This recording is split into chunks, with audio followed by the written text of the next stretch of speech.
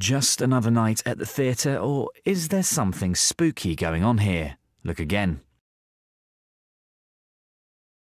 This bone-chilling CCTV was captured at the Brookside Theatre in Romford, Essex, and shows a chair appearing to move on its own. Could this be evidence of ghosts? Middle-class theatre-loving ghosts, but ghosts.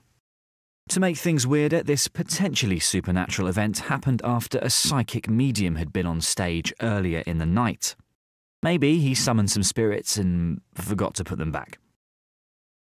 The theatre's manager, Jai Seppel, said that a lot of weird things had happened in the building over the years.